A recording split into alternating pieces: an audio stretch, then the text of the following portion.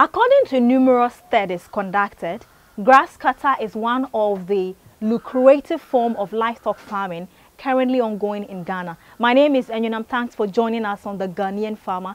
Get interactive on our social media platform, Facebook, LinkedIn, Instagram, Twitter, and YouTube, The Ghanaian Farmer. Our focus, the spotlight today, is on grasscutter farming. Coming up is a highlight, a video that put more spotlight on grasscutter farming. When I come back, I'll be engaging a pastor, a corporate worker, who also finds time to, delve into grasscutter farming on a commercial scale, and he tells me the money I'm making is more than any other thing you can imagine. I'll be right back after this. Stay tuned. Thanks for staying. Gone by was a profile on grasscutter farming here in Ghana, and if you just tune in, you're watching The Ghanaian Farmer. Wherever you're watching us from, let's hear from you. Get interactive on our social media platform. Thank you very much, Pastor Zigli. Thank you. Is it Zigli? Yeah, it's Zigli, yes. Nice meeting you. Thank you. Now, your journey in grasscutter farming is very intriguing. Yeah. Now, when was the year, or in which year did you come in contact with grasscutter that you fell in love with the animal? Yeah, exactly February 23rd, 2016. Okay. Yeah, that was when I saw a grasscutter live one that they are rearing. The mindset is grasscutters are from the bush. Yes. And they live in the bush. I didn't even thought that it can be reared in the house. So the first day that I saw grasscutter rearing in the house was 23rd February 2016. Okay. And that was the exactly day that I bought one.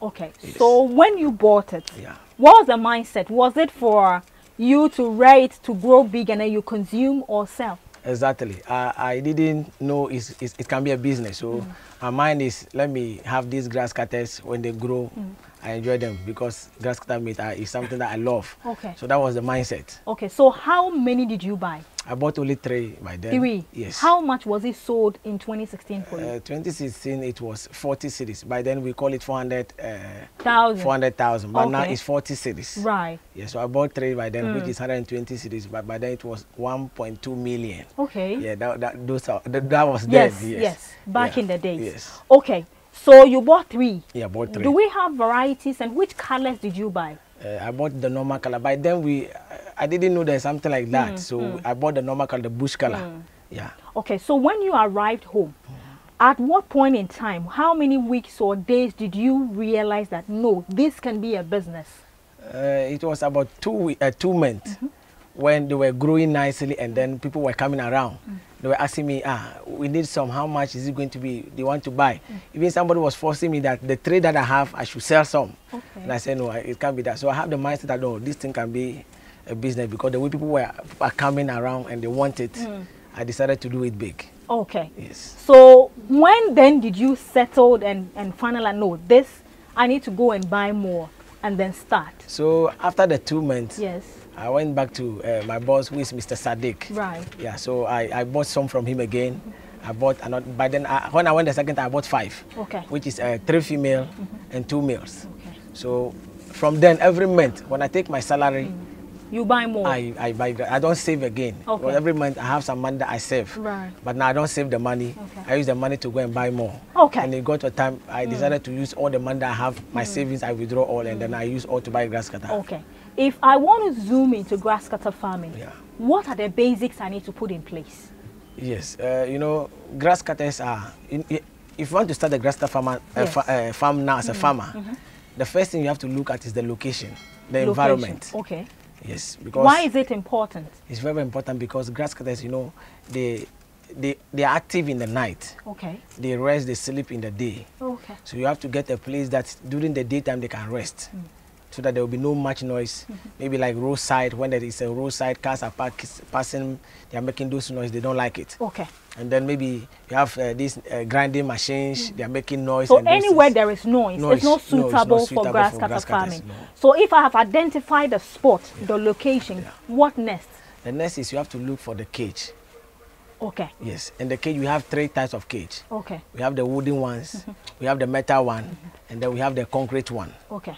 In Ghana here, a lot of us, we are doing a wooden one. Like then, what we see behind us now. Okay. The wooden one and then the metal one. Before, I think only 4 people have not doing concrete grass cutters in Ghana here. Okay. Only 4 people that have visited their family, they are doing concrete. The rest, we are all using wooden one. Okay. And the reason is the wooden one, because Accra here, a lot of us, we are in rented places. Yes. When you do the wooden one, it is easy. Movable. Movable. When maybe one day you are moving from that place, you can just take your cage, you are going. But the concrete one is for those who are at a permanent place. Okay. If you own the property yourself, yes. it's advisable to go for concrete. Yeah. But the metal one, I won't advise anybody to go into it because the metal one is not helping at all. Okay. It's very expensive and it doesn't last long. Within 2 years, you have to throw it away and do another one because of their urine. When the urine is so acidic and those things, so it destroys the metal cages. Yes. All right. So after I have my structure set up, how much minimum do you think I can start with to go and buy the animals? Okay, after you have the structure already, you're just looking for the animal. That one depends on your capital. Okay. And also depend on the idea, how you want to do it. Do I want to do it big? Do I want to do it small? Yeah, if it is going to be big, we also advise big as in commercial? Yes, commercial. Okay. Even if that one, we advise you that you should start gradually. Okay. You have to start gradually. And before you even buy the animal, you need a training. Grasscutter is not like goat, you just go and buy and put in the house. No. All right. You need to go through a proper training. Okay. There's so many things you have to know about grasscutter. Without training, don't try. Because they're living till one day you go, they will die. Okay. Yeah, something that shouldn't have killed your animal will kill it because you don't have idea about it. Okay. So when you get a place, you get your cage, you need a training. You have to go for training. Yes. Then so after my training, after your training, then I can buy my animals. You can buy your animals. Okay. How many female, how many male do you advise I start with? Yes, we sell it in a colony. Okay. And that colony means 3 females and 2 males. That is the one colony. Right. That is how we sell it. Okay. Yes. And now the current price, you know, the reason why sometimes I don't like mentioning prices. You mentioned this price today. Somebody's watching us today. 5 years time, the person will call you and say, oh, but you said it the other time that this is the price. But the current price now is 1 is 200 cedis. 200 cedis? Yes. Presently? Yes. Okay. That is but somewhere in 2016, you bought it around 40 cedis. Okay. Yeah. So now we know that things have increased. Yes. Hence, prices will definitely adjust. Definitely. So after my training, I get my animal. You get the animals. And then I stock them. Yes, they stock them. Okay. What kind of food do you feed grass cutters? Yeah. Even their names alone tell you they eat grass because their name is grass cutters. So I see some. Yes. Maize. Yes. Yeah. All right, let's go. So we have some maize here, and that is their main food. Their main food is maize. Yes. You know, grass cutters. Maize sticks. Is it the sticks or the this thing itself? The stick. The stick. Yes. After the maize, the fresh maize has been harvested, then we cut the stick and we feed them with the animals. Okay. That is how we do it. Do they eat the stick and the leaf, or it's just the stick? The stick, the leaf, everything about maize. The stick, the leaf, even the corn husk, the fresh corn, even the corn stick, everything. They eat it? Yes, everything about it. If it is fresh. Okay. Yes. How many times do you feed them in a day at that young stage? You know, sometimes when you tell somebody that, oh, okay, I feed my animals once, then they also go practicing the same thing in a wrong way. I feed my animals once, and then I give them enough food that can take them the whole day. Okay. When I say I feed them once, doesn't mean I put the food in their cage, and they themselves they regulate the time to eat, the time not to eat. It's just like you are in the house and you have food in the house. Yes. That doesn't mean you eat all. No. You eat more now. Afternoon time you eat. Yes. So that is how we also do it. We put the food inside. Morning time they will eat some. Afternoon time they will eat some. In the night they will keep on eating. So the next day. Till the next day. Okay. So that is it. Okay. So you don't have time to be feeding the morning and evening.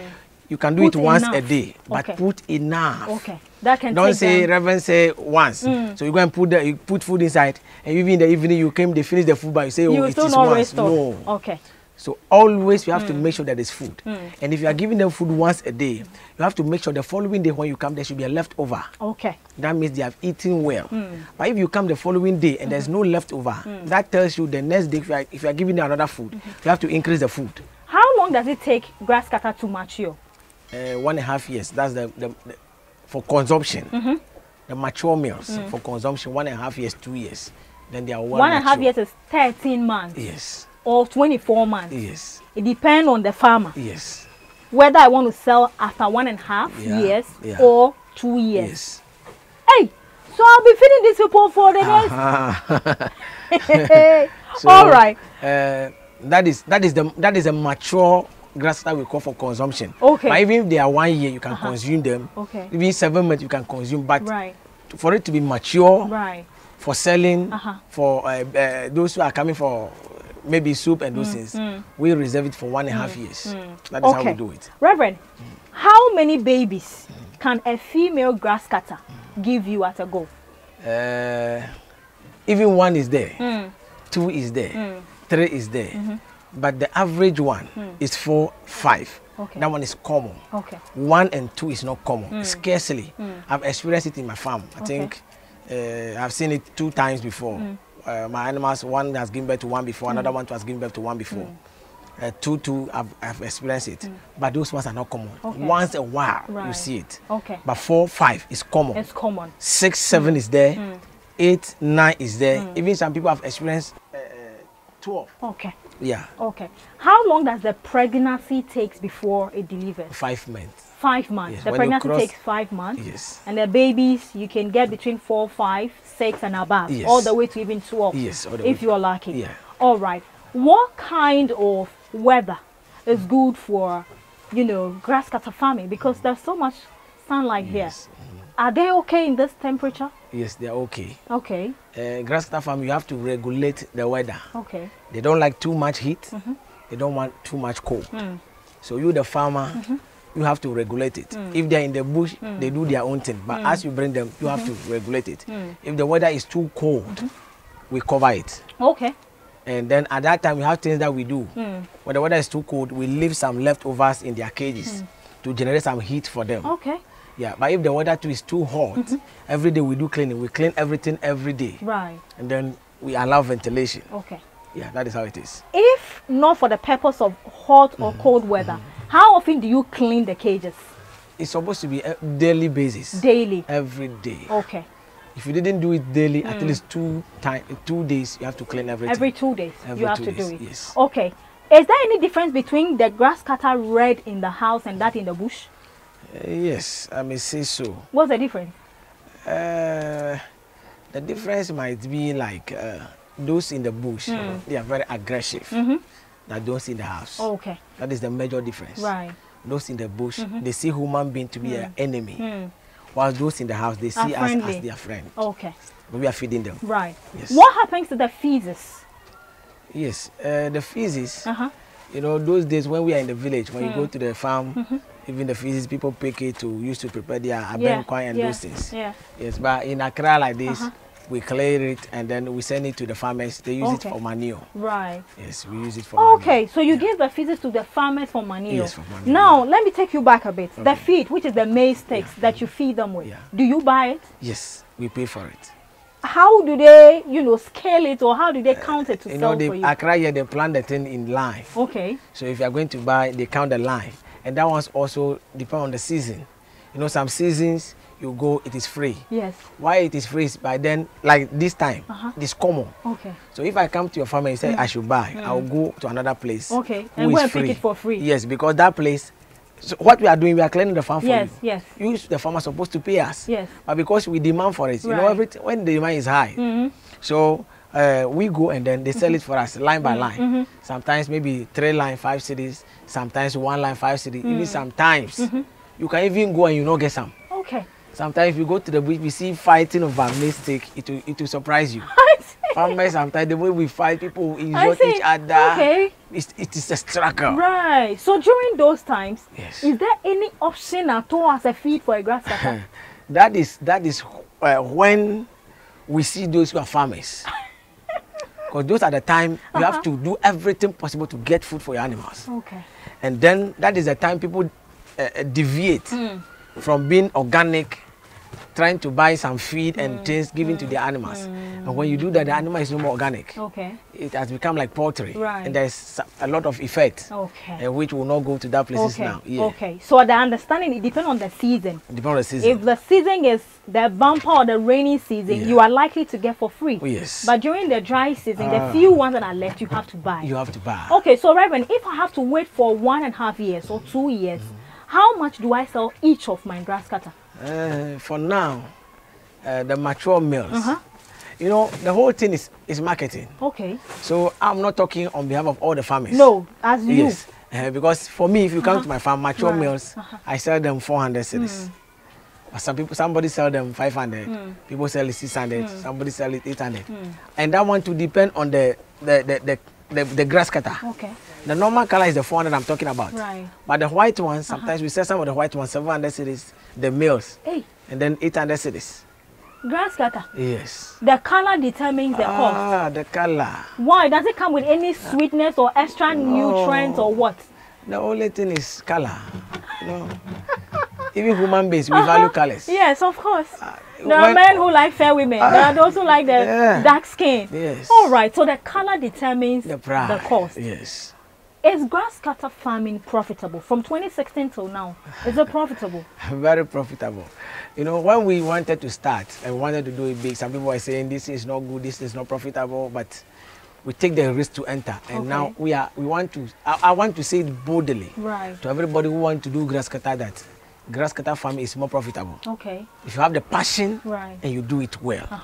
If you didn't do it well, don't expect any result. Okay. But if you put in more effort, more input, the output is nice. Okay. As I'm telling you. At a point, you have to sell your van to actually buy more animals. You know, I was having this road that they have been using from Accra to Flow. You know, these drivers. When they bring 500 Ghana cedi this week as a sales, next 2 weeks they are coming back to come and take 600 Ghana cedi for repair and those things, and the money is not coming. So when I was doing the grass cutter and the thing was moving, and then one day I decided to sell the van. One day I was there, they called me that something has spoiled and this and this. I said, okay, they should bring the car. After we are finished, I said, I won't use it again. I sell it. All right. When I want to use the money to buy grass cutter, in fact, everybody thought I'm getting crazy. How can you sell car to buy grass cutter? The boxing ring that was mounted in your house. They was not easy. Why should a normal person you sell car used to go and buy grass cutter? Right. But today, I sell grass. I bought different cars. The cars finally, in a year, when you are wrapping or rounding up your sales, how much revenue do you generate? Averagely, not the actual figure. Averagely, yes. A whole 1 year? Yes. Hey, when you are rounding up your sales. It's big money. Just give me an average figure. How much are we looking at? Because let's bring it to monthly so that we can calculate it. Let's do a monthly sales. Because imagine a month, if let me take it that every month I have about 50 babies. Okay. That 50 babies is 10 colonies. Yes. And one colony is 1,000 Ghana cedis. So the 10 colonies is 10,000. So that it is 10 10 colonies. Yes, 10 colonies. I'm selling 10 colonies every month. So which is 10,000 Ghana cedi every month. So within 1 year, 10,000 times 12. Then you take your expenses. You have some few workers that I pay them.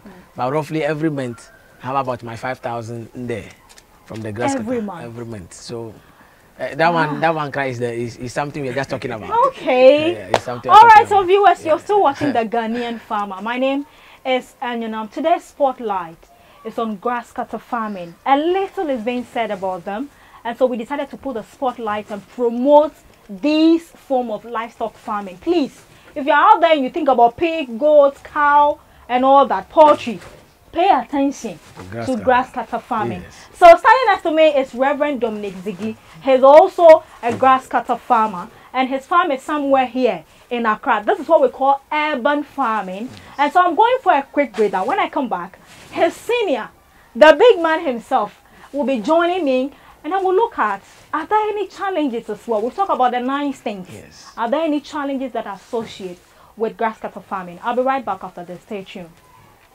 Thanks for staying. If you're just tuning in, you're watching The Ghanaian Farmer on Joy Prime Television. My name is Anyonam. The focus today is on grass cutter farming in the urban communities. Gone by was a conversation with Reverend Dominic Ziegler, who is also a farmer. He started somewhere in 2016.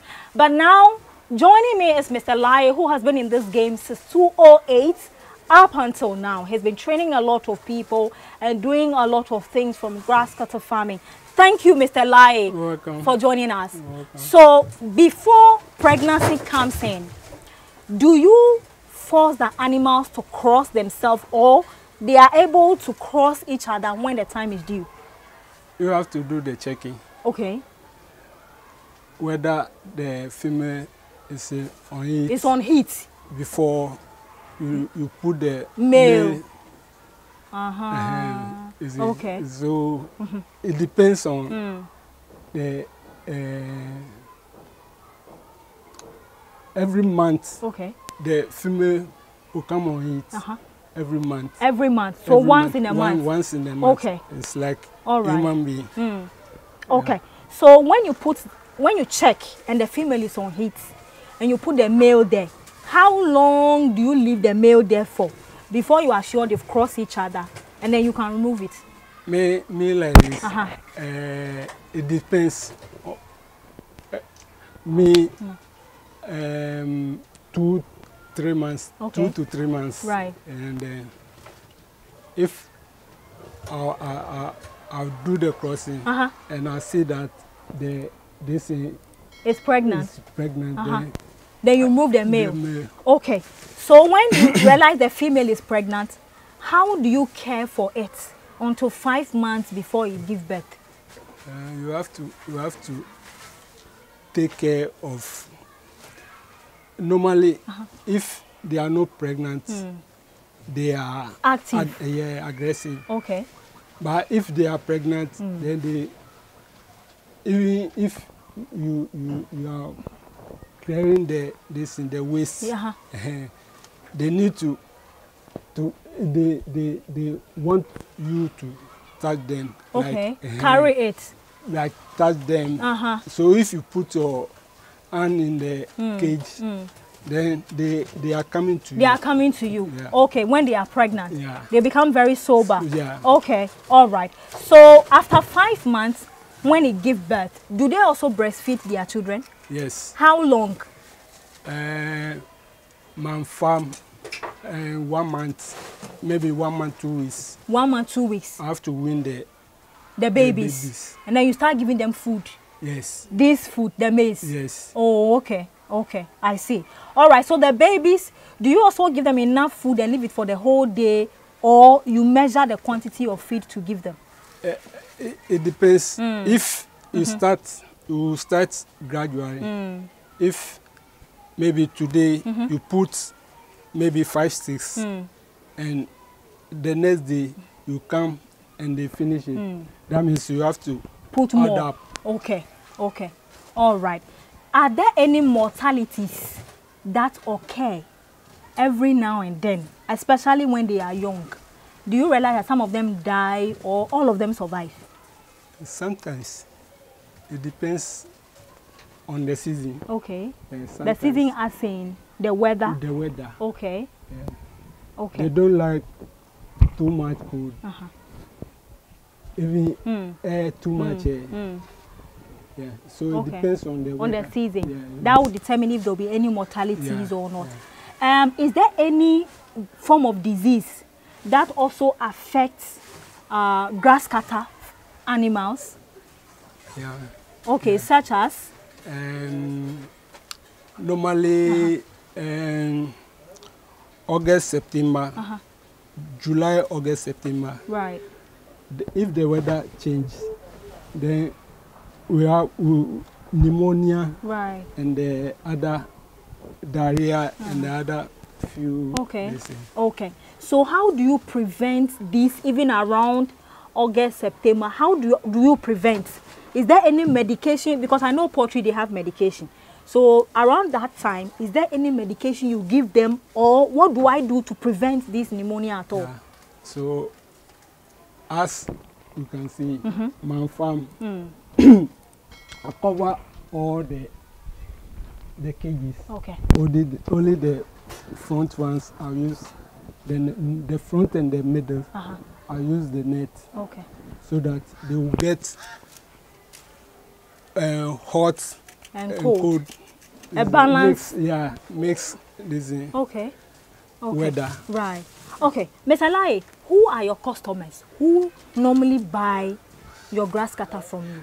Normally, the young ones, they have a lot of them. Okay. Young ones are saying the babies. The young The ones, babies. the 2 to 3 months. Who buys them? Is it new farmers? The new farmers. New farmers buy them. Yes. And the matured ones? The mature ones, the market did not come. It doesn't come often. Oh yeah, like maybe seasonal. Maybe. So in the year, in which month do you realize that market is back? In which months are these? The young ones, Every time it's moving. It's moving. But the matured ones? Maybe. Is it individuals, restaurant, choba, who buy the matured ones? Yes, occasional. Occasion before you get like December. Is there any risk associated? Any risk, challenge? Grass cutter. Is there any challenge you people face? Yeah. What is that? We have a lot of challenges. Such as what? Even the transportation. Transportation to do what? To bring the food. The feed. Yeah. From the farm to your farm as well. It's expensive. It's too costly. If now I have my own motor. Okay.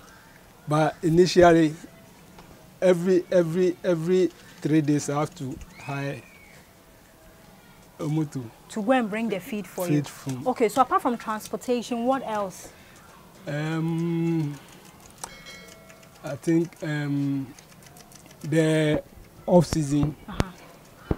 If they start the onion, it's hard to come by. Sometimes we go out to Australia. Hey, looking for food. Yes. All right. September. July, August, September, November. Okay. We have to move from here to Australia. Looking for feed. Yes. I see. But on the whole, Mr. Lai, you have been in this from 2008. We are in 2023. Hey, Mr. Lai! On the whole, would you say this has been a good journey for you? It's not bad. Is it good? It's good. It's good. How is the demand for grass cutter meat? Because in Ghana, we know that we like our poultry, our goats, our cow, and all that.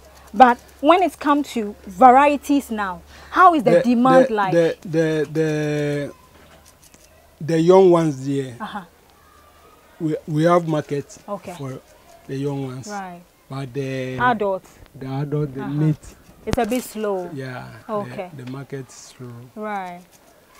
All right. Some of the I have almost 4 years animal here. Which have not been sold yet? Yes. Okay. I have 4 years. But how long? That reminds me. My last question. How long, the female one, how long can it be giving birth before you decide that it has outgrown? It will animal home. How long? I think 5, 6 times will be okay. After 5, 6 times of childbirth, yes, you can sell it off. Yeah. All right, Mr. Lai. Thank you very much. So that's been Mr. Lai. He doesn't like talking. I have to force him to talk. Yeah, you can see it. You can see it yourself. My name is Enyonam, and this has been the Ghanaian farmer. The spotlight today has been on grass cutter farming.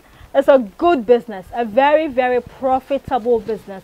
But of course, you need to create awareness. You need to enlighten consumers about why you can eat grass cutter and enjoy it like you enjoy your goat or your cow. So if you're looking for other animals to venture into, grass cutter is something you can consider. Your number Is there a number we can call if you want to buy the matured ones you have? Please give it out. 0244 523 923. Please mention again. 0244 523 923. Okay. All right. So that's Mr. Elias' number. If you want to buy the matured one or even the small one to start, he will be glad to assist you. He does training as well. He is also a carpenter. This man. So all the cage you see here, nobody charge him more. Mr. Elias himself put his cage together. So it's a one-stop shop. If you want to go into Grasscutter and you call his number, come straight to Nungwa. He will do everything for you. Thank you very much for watching. If you have any questions, any clarification, share with us on our YouTube channel. But please remember to subscribe and share the link. Thank you for watching. Thank you very much. You're welcome.